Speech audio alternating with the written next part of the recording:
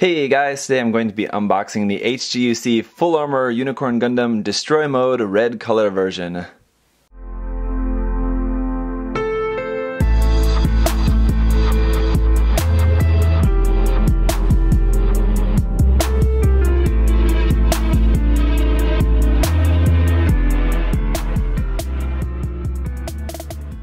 So that is a long title that I'm not looking forward to having to put in the title of these videos, so sorry about that, but really cool kit here. I don't think I've built a regular version of the HGUC Unicorn Gundam, so this is actually going to be kind of a first experience for me if I can remember correctly. I think that's right. I have built the Full Armor Unicorn Gundam in Master Grade form twice, but I'm definitely looking forward to checking this out in HG form. Some people say the HG is kind of the best form because the Master Grade can be kind of finicky. The HG doesn't have those problems and is nicely proportioned, so I do like that. But I like the Kotoki styling of the Master Grade personally myself, but we'll go ahead and check this out. This is the new form. The original kit came with green psychoframe. This one now has red psychoframe, and it also has the addition of the Hyper Beam Javelin, which is a very welcome addition that honestly the original kit should have had. But of course, Bandai wanted to make some more money by selling that as a manga pack-in. I think twice, maybe 2 or 3 times, that was sold separately.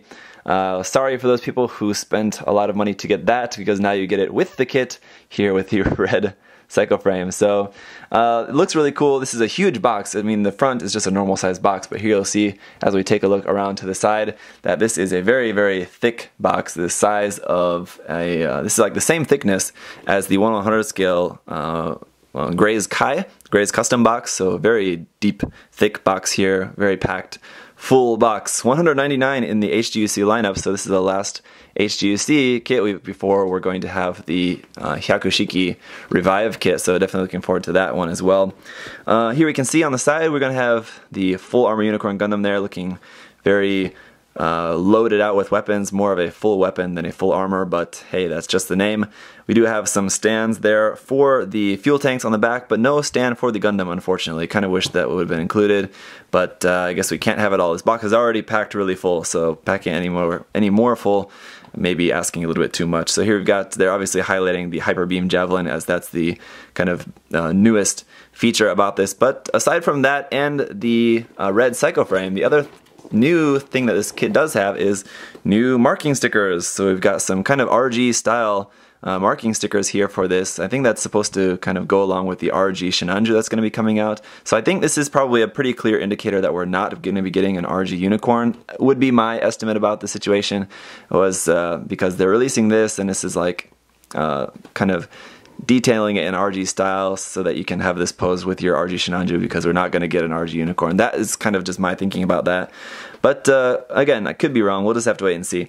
So here we can see we do have a stand, I believe, a stand there, or 3 stands, or 3 stands, or 3 stands that you can combine one of them into making, anyway, the 3 shields to be going together like that, the funnel shields. Here's everything that's going to be included, a whole bunch of stuff there. I think we've got 2 different versions of the Hyper Beam Javelin. I don't think it actually collapses. We've just got a collapsed form and a active form, and I think it's just kind of one or the other. It doesn't actually move, if I am correct in that estimation. And then just a bunch more here about some details about that. All this red parts there for the missiles and stuff. I don't remember if that's parts or stickers. I believe that's partially parts, partially stickers. We'll have to see. Anyway, so 3,400 yen for the price for this, I think is not bad. I think that's pretty reasonable for how full this box is. It's got a lot of stuff in here, and including a lot of clear parts, so I think that's a pretty fair price. So let's get into it, because we've got a lot of stuff to get through. So the first bag, there's our foil sticker sheet, which is very small, actually. I'm very pleased about that. Some gray parts, the V-fin parts there, some clear red, and the red looks very fluorescent.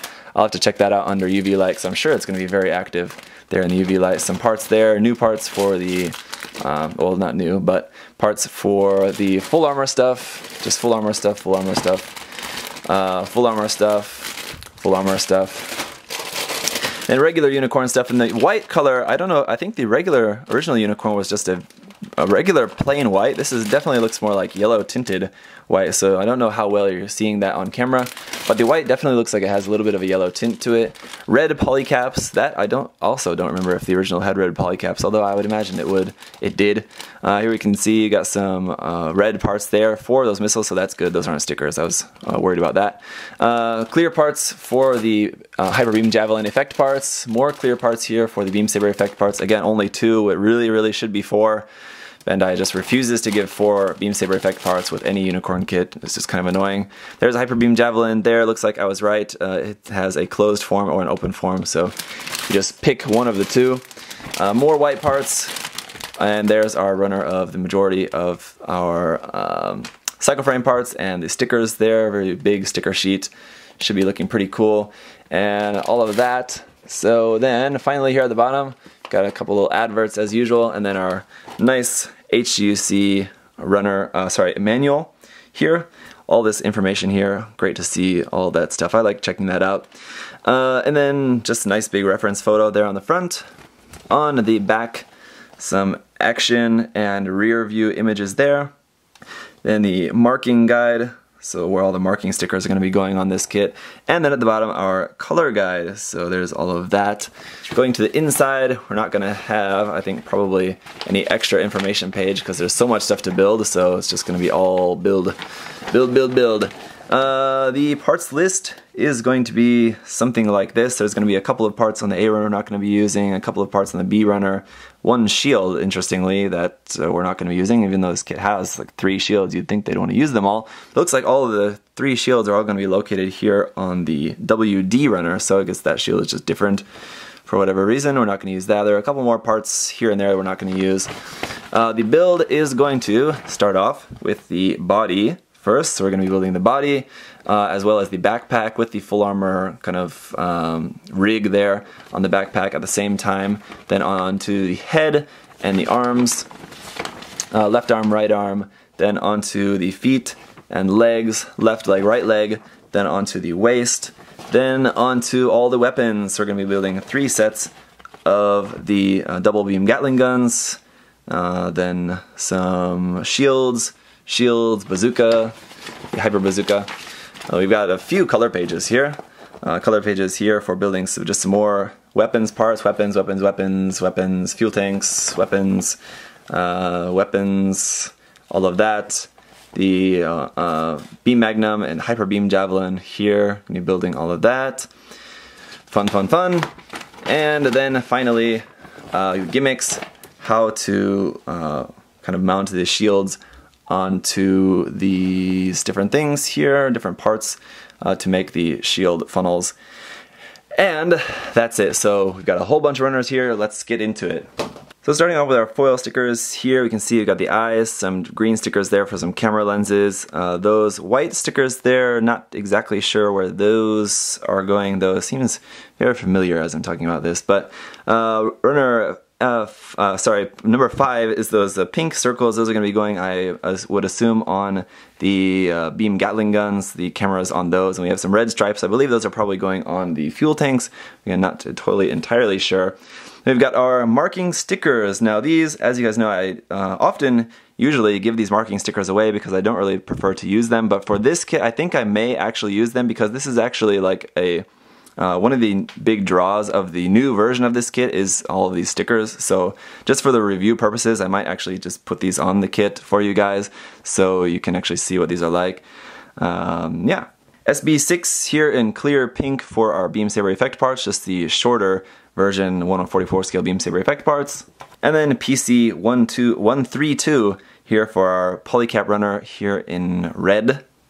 Here's our A runner. We've got 1 yellow part there for the V-fin, 1 psychoframe part here for the face, some dark blue parts there for the backpack and the feet, and then the rest is just a bunch of gray parts for some of the frame parts and joints that are not made by psychoframe. So there's all of that on there.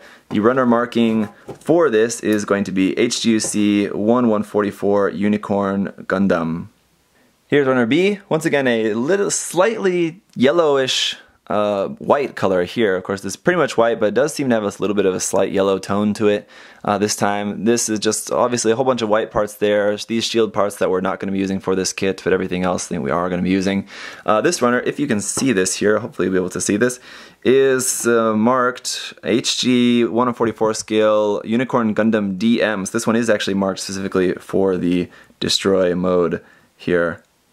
And runner C is more white parts, and this one is also once again labeled for the destroy mode, as these parts are specific to the destroy mode. And we do have 2 of this C runner.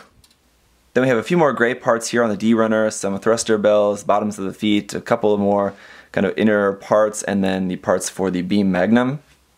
Then runner E is our psychoframe, and this is looking like a very fluorescent red color. Now, if I remember correctly, the original HGUC Unicorn Gundam that had a red inner frame, it was like more of a reddish pink. This definitely looks a little bit more orange fluorescent-ish color. I don't think this is the same color. I'll have to check. I think I have one that was given to me by a friend that was like already snapped together. I think that maybe has the red frame. I'll have to check.